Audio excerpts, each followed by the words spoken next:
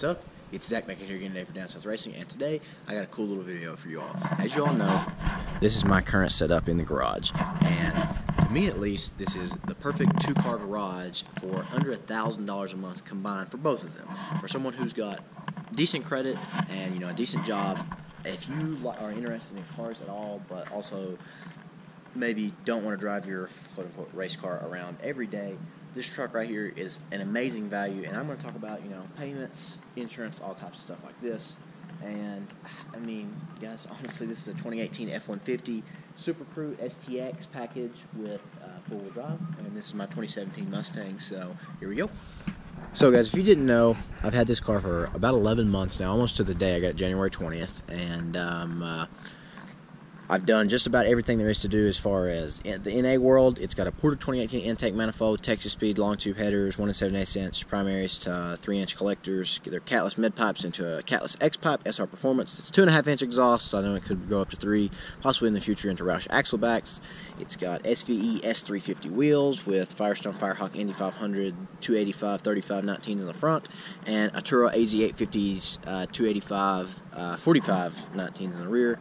It's got OP7 Aero LED turn signals. It's got a grill delete. It's got a black roof wrap. It's got a Roush cold air intake. It's got IMRC lockouts. It's got a Palm Beach Dyno E85 tune. It's got this trim fill on the inside, and let's see, it's got Roush winglets on the side here. It's got a GT350 track pack spoiler. It's got black badges. It's got a Diode Dynamics LED reverse light. Rear diffuser fins down there. It's got Diode Dynamics LED side marker lights. It's got a Diode Dynamics taillight sequencer. And let's see, on the inside it's got Diode Dynamics interior dome lights, I guess is what you would call them. I'm not sure. But other than that, that's about it as far as the car goes. I mean, I say that's about it, $5,000 in. But here's the truck. It is completely stock, and here's why. So this is a 2018 F-150, and this is actually leased, believe it or not. And so the reason it is leased is because Ford offered a deal. I don't think they still offer it, but now it's kind of crap. It's kind of not. I'll explain why. So they offered a deal. You bring $3,000, and I think it was a little over $3,000 to them, and you get this brand new 2018 F-150 with a 2.7 liter EcoBoost engine, 10-speed automatic transmission, this STX package, which, by the way, if you didn't know, gives you this grill, this mesh grill in the front. Normally they have like a tri-bar, like dual bar design, the big 20-inch wheels, and obviously STX badge, and let's see, on the inside you get a rubber floor, and you get the screen right there in the middle, so, and you get this big center console right here. So there's that. And the reason that I think that this is a perfect two-car garage is cost and what they are capable of doing and what they do for me. So obviously, the Mustang is the car I enjoy driving. It's I have a ton of fun in this car. It's pretty quick, it's not dangerously fast by any means, but I mean, it's been 12.0. Obviously, you could go 11s with just itty-bitty bit more work, and it sounds amazing, guys. I mean, people obviously stare when you're, riding through town or whatever, and you're going down the road, you get a lot of thumbs up, which is, greatly appreciated. And the truck over here, this is a four-wheel drive truck, guys, all right? So it's got decently meaty hand-cooked tires on it. I'm not going to say, they're mud trains by any stretch of the imagination, but they get the job done. So it's four-wheel drive, so it's basically go anywhere that within reason. It's going to handle snow well. This is the quietest vehicle I've ever ridden in, bar none. Let's see. Let me see if I can find the sticker for the truck real quick.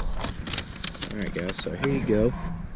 2018 F-150 Super Crew 4x4, 145-inch wheelbase, 2.7 Eco, 10-speed auto, tow mode. It's got different modes, sport cloth interior, shadow black. So right here's your options. STX package, obviously, is the Equipment Group 101A. It's got the XL Sport Appearance package, which I guess is kind of part of all that together. And so here you can see that was the sticker price was before discounts is $45,170. After discounts is $43,170. So this is the mileage that the truck is supposed to get, and from personal experience, this is about what it gets. It averages just a little bit over 19, city driving and a little bit of highway driving, and so not a bad deal at all. And it's plenty powerful. It's got 325 horsepower and 400 pound-feet of torque, paired up with this 10-speed automatic, and considering the truck only weighs about 4,900 pounds, yeah, you get the picture. It's a really fast truck. Alright, so let's go ahead and step into the back, and this is the best thing about this truck, at least in my opinion. Let's move that right there. And keep in mind, I am 6'5.5", almost 6'6".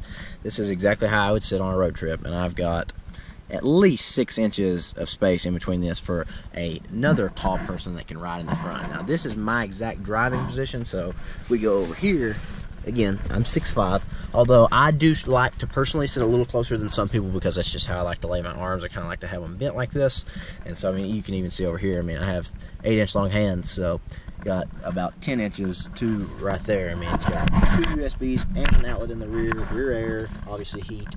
And I mean, the seats are really comfortable. Actually, the material reminds me a lot of the seats in my car. It's more of a flat, I guess, you know, less of a bucket. And so you got cup holders back here, cup holders in the doors, little storage pockets. I don't know how you can see over there, but over there, obviously, you can see cup holder, little storage bins, and everything like that. And so this is the perfect, you know, vehicle for anybody with a family or who just, you know, likes to ride their friends around, because obviously in the Mustang we try not to put people in the back, because if you're anything really over like 5'6", you're gonna have a bad time.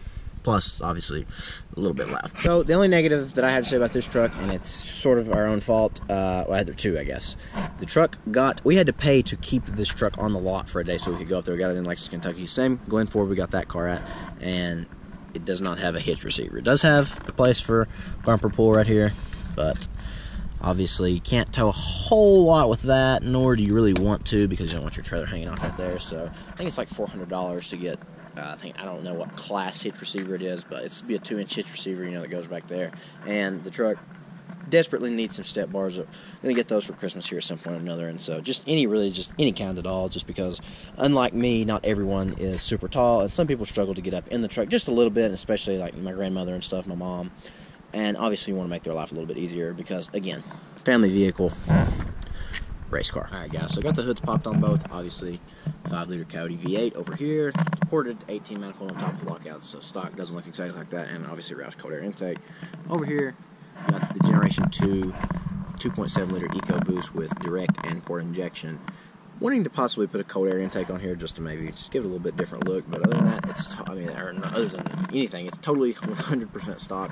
And we'll get into why it is and probably why it will stay that way here in just a second. Why is this truck stock? A, it's leased, and you can do stuff to lease vehicles. You just have to return them to the way they came, and you have to be careful about if you had to have warranty work done while the car was unwarranted. You have to be careful about that. So let's talk about why you aren't supposed to do stuff to a lease vehicle. And you're not supposed to do anything to a lease vehicle because you technically do not own the vehicle outright. Leasing is almost kind of like a long-term rent in the fact that you pay tax on the car, you know, you make the payment on the car, truck, whatever, but at the end of the day, you're allowed a certain number of miles per year, and if you cross over that mile, depending on the car's value, you have to pay so many cents per mile, or even in, you know, super high-end cars, probably dollars per mile. And if you can stay under that, literally, this right here, this is a 24-month lease. And so after 24 months of owning the car, or actually I think it'll work out to be like 27 months, because I don't think through Ford, you don't have anything due for like the first 90 days. Don't quote me on that, but I'm pretty sure that's how it went. I feel like we got the truck in March and didn't have to make a payment till summer. So, you know, that something like that. And so either way, you know, a little over 2 years, and we'll get into the pricing now, but again, pricing was, you brought forward $3,000 or $3,000 and change, and it's supposed to be $199 a month. Well, that's, you know, obviously you can't read the fine print, and that's before that. A lot of Ford's leases used to have everything, I think, included, like taxes and all that, but this did not. And it kind of was a shaft, but not really, because again, super cheap for what it is. Again, you know, $44,000 truck or more. Retail value, obviously, you know, probably could get it for mid-30s, but either way, still an expensive piece of machinery to be having for a couple $100s a month with just a few $1,000s down. And so the final price, I think, after some, you know, finagling is a term I like to use, of the salesman, it was super low, came in just over $230. So it's $230 a month, and for full coverage, I probably need to look at it, but off the top of my head, I want to say that it's about $150 a month.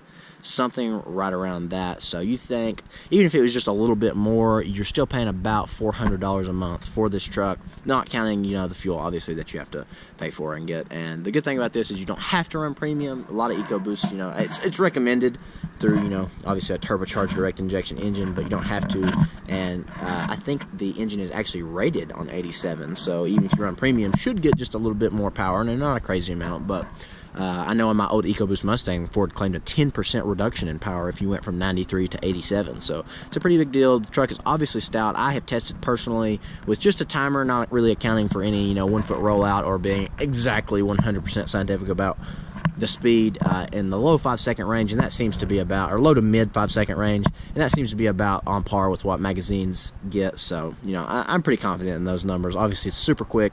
I think with actual hitch receiver, you can tow up to 8,000 pounds, which is really incredible.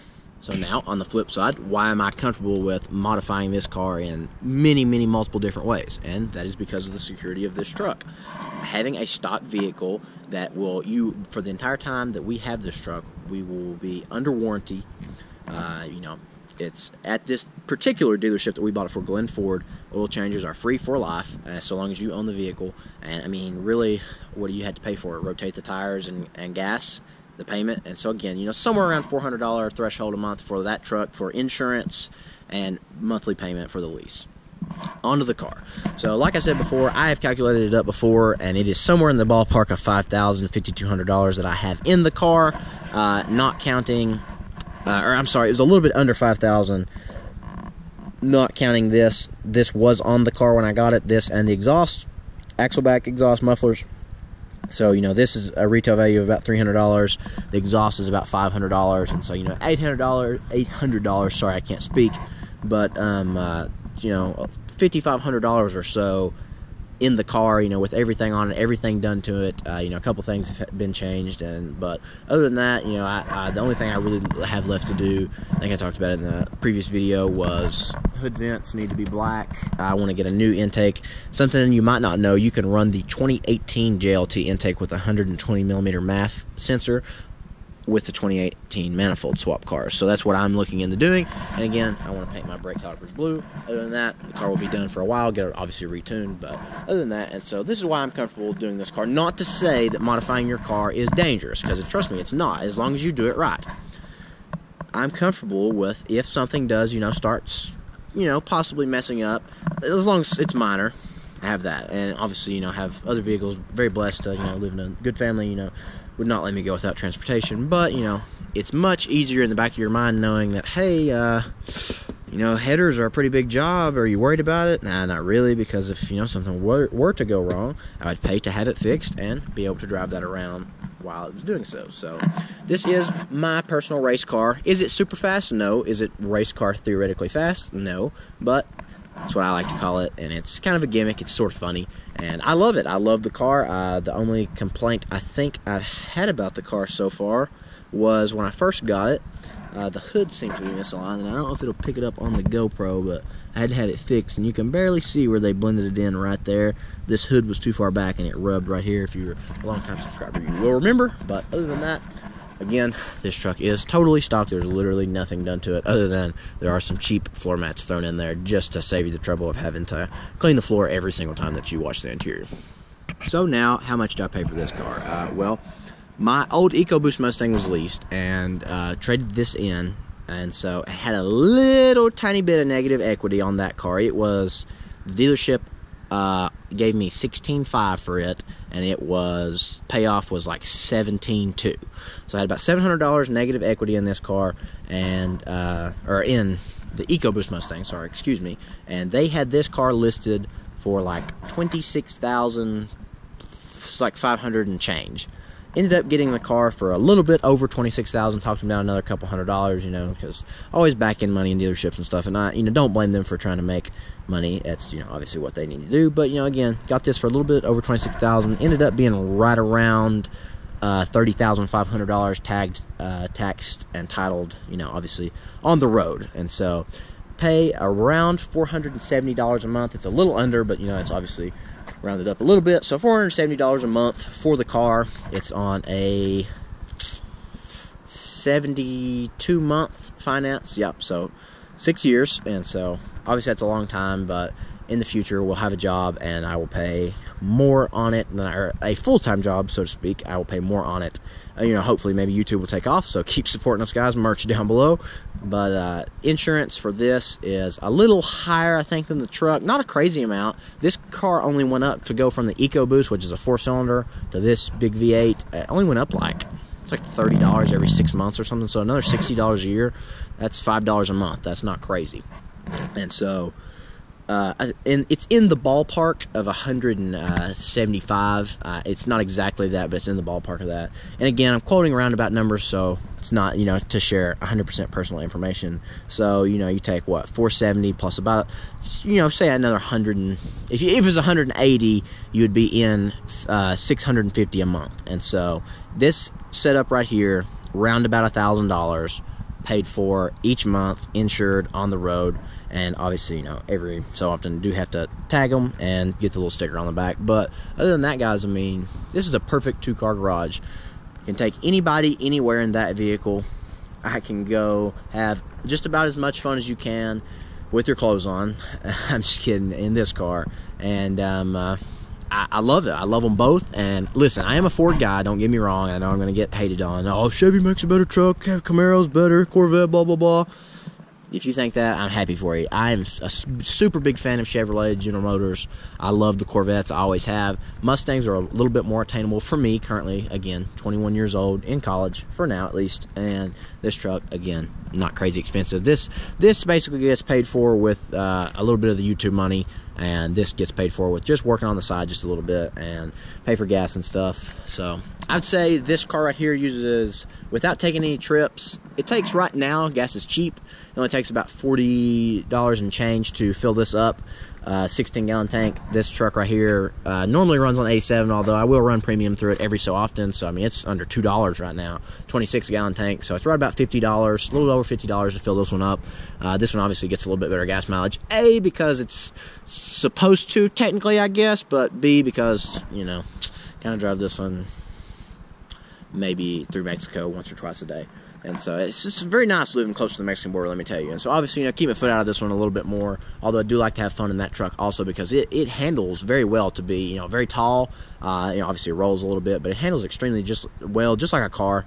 And no complaints. Obviously this car has big wide sticky tires, much better. But again, guys, this is my car that, it's my dream car as far as affordable car. Growing up, this is what I always wanted. I've done everything I've ever wanted to this car with, hard work.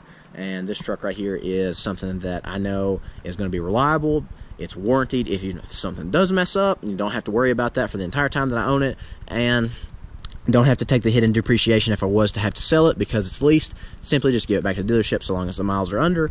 And they pretty much go from there. Might even possibly consider buying this one out, though. It's a very nice truck and will be a very nice truck for some time to come. Interior, I'm not a big, lover, I guess, of, how am I trying to say this without being crazy? Interiors that are flamboyant, I guess, so to speak. So you can see, this truck needs tint, obviously, again, too. Car already has tint, but this truck is cloth with a touchscreen, and that's it. This car is cloth with not even a touchscreen. So I'm personally not a big fan. I even like cloth seats more so. They seem to be more comfortable for my body type. And these seats again here are also super comfortable. Driving position in both cars is pretty good. For a sports car, the Mustang could possibly be a little bit better, could be a little bit lower down if that makes sense. You kind of feel like you're sitting on top of the car, but other than that, guys, comment down below and let me know what you have in your garage. If you do have 2 vehicles, if you just have one, if you had to have one, what would it be? For me, I'd have a Mustang, a sports car of some kind. That would just be me. I would move somewhere where that, I could use that, as my daily driver, or find a way to use public transportation if I couldn't daily drive it. I love trucks, don't get me wrong, but at the end of the day, for me, it's about having fun. You only live once, While I'm young, gotta enjoy it, I guess. And so this is a great truck, don't get me wrong. I recommend it to anyone, and I love it. I'm so thankful to have it. But this car right here, it's my baby, as you all know. You've seen it probably more on the channel, even though the videos on this truck right here do very well, and so thank you for the continued support on those. This car right here is my baby, and so I will probably, if I can, keep this one forever.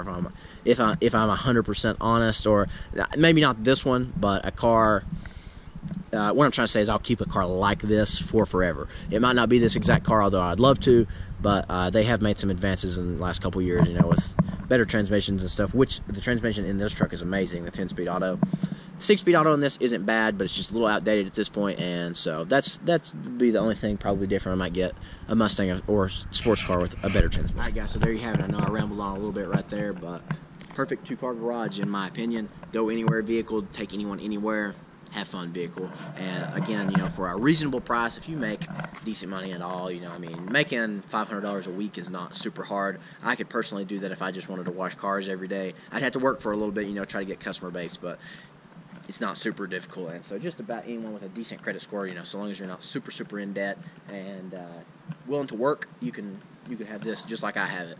And, you know, obviously, you want to do stuff to your car, got to put in a little extra work, you know, find a passion like YouTube. That's what helps me do stuff to that. Or, you know, vice versa. If I want to, you know, pay for that, you know, money works either way, so whatever. It all adds up together in the end. But, guys, I hope you enjoyed. Comment down below and let me know if you did. And give this video a like because it's really helping us out. And, guys, hopefully we will have hit 4,000 subs by the time this video airs. And I just want to say from the bottom of my heart, thank you guys so much for the continued support. I hope we continue to grow. And in 2019, guys, there's going to be crazy good content. We got so many good plans. Obviously, like I said in the last video, going to have a better camera. Going to be traveling more places as usual. And I can't wait, guys. So I hope y'all are as excited as I am. But until next time, guys, peace out. Have a Merry Christmas, and I wish you and your families the best. So that's from me here at DSR and everyone else. Merry Christmas, and I hope you have a great holiday break if you're on it, or just holiday in general. Let me know what you think of this video, guys. So peace out.